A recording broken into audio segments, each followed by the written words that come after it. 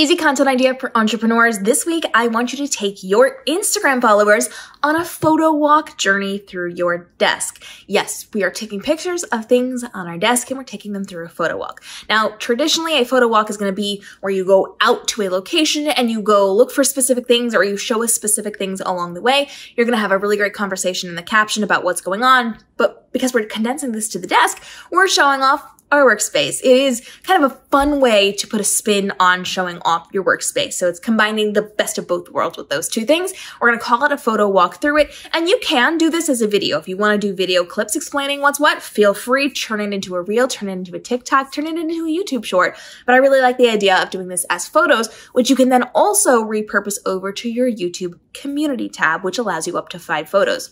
So let's take a look at your desk. What can you be doing inside of your workspace to show us what you do and how you do it? I want you to be turning your phone or your camera to the best settings you have. If you have like a portrait mode or some kind of cinematic mode, do that. We want that shallow depth of field in there so that you can like really see all the great stuff. And we want to focus in very clearly on those different items. I want those close-up images. So this is not a big pullback thing unless you want to use that for your first image. If you want to have yourself posed at your desk, by all means do that. Your face is going to get people's attention.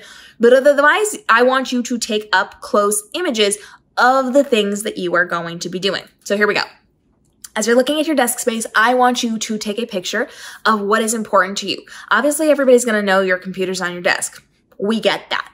Show us the other things, the things that we might not be aware of, especially if you have things that are not super specific to your business. So you've got a cool trinket on your desk. Show us that. That lends itself to your personality and develops that trust factor and communication with your followers. Show us things that we might not know you use. I use an editing tablet with my computer. So it functions as a mouse. It's got just a little pen that functions as the mouse on a trackpad off to the side of my computer. Most people don't even know that that exists. So I show that off a lot because it is a total game changer for my health, my physical well-being as someone who works on the computer a lot. I want you to show off your really cool clock. If you've got a cool clock next to your desk, by all means, show us that. Show us the cool pens or the journals or the things that you've got on your desk that aren't what people might expect from you. You can show us work-related things. Go ahead, but I want you to show us the fun extra things, the things we might not expect as people viewing your business, your content. Show us those behind-the-scenes things. That's really going to spice up what you do and allow for a lot of conversation. Then in your caption, you were going to explain each thing. So photo 1, photo 2, photo 3. And again, photo 1 can definitely be like a cover image, you at your desk, or like the big scheme of the desk, whatever. That's fine. You pick what you want to do for that. You can even have words across the text or have text on the photo there so that we know what we're going to be looking at. It's a photo walk through your desk. Include your title. Make sure you include your title. Photo walk through the desk of a best-selling author, that kind of a thing. And then you're going to take us on a journey. In your caption, photo 1, here's what it is, photo 2, photo 3, photo 4, and tell us what those things are, why they're meaningful for you, why you have them there, why that cool trinket is there, why you really like that specific color pen that you've got there, whatever. Give us a fun fact about each of them, and then ask what they have on their workspaces. Start the conversation, have the conversation inside of your captions, and you're good to go.